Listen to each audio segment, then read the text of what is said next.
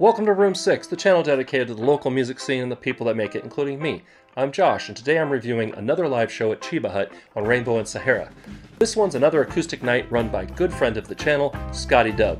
If you're new here, welcome!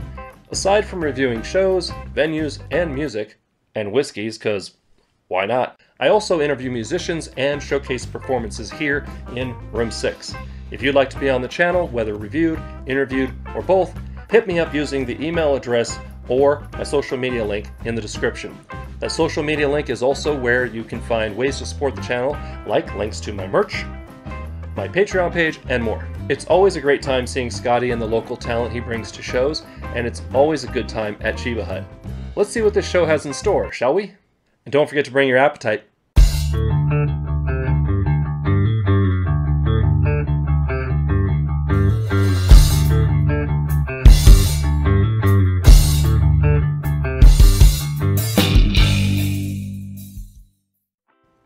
Starting off the show was the host, Scotty, bringing his blend of acoustic, folk, and island vibes to the stage.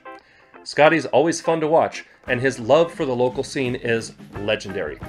Definitely check him out live if you get the chance. Next batter up was Quinn Turner, who recently was on the channel. Make sure you subscribe and ring the bell so you don't miss that video and more. Quinn's songwriting was uplifting and soulful as usual, which is just what the world needs right now. He's unassuming and straightforward in his delivery, making the listener pay attention to the message of his lyrics even more. After Quinn was Jack Moreau, rocking both a dobro and a banjo. I got blisters on me fingers! Jack's music was instrumentally reminiscent of Mumford & Sons, but lyrically reminded me of Trent Reznor from 9 Inch Nails. Dark themes over fast-paced plucking made for powerful moments that had the crowd hooting and a-hollerin'. From the TV show Rise. Thank you. Following Jack was one half of future interview guests, the Maybe Four, in the shape of former interview guests, Mandolin and Joey Hines. Taking turns on lead vocals while switching instruments multiple times throughout the set, these two always create a set of music that is varied yet fits together well. The entire band does it as well, and I'm looking forward to having them on the channel.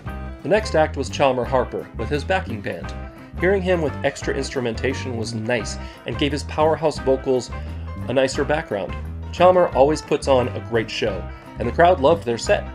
If I had to suggest anything, it would be the inclusion of vocal harmonies to tie it all together.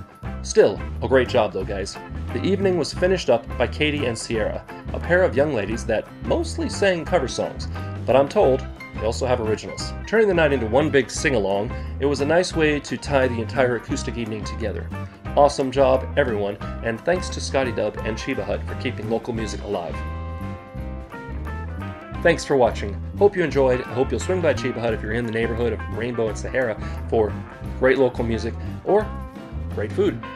In the meantime, if you want to support the channel, hit that social media link down in the description for room6.shop, which is where you can get the merch, or Patreon page, which is patreon.com/room6, to basically also support the channel, and where you can buy a couple of my CDs.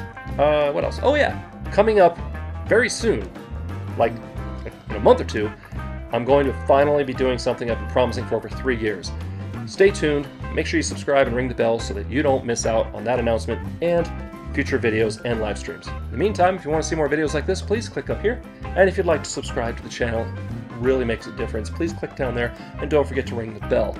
Remember to be amazing, and we will see you next time on Room 6.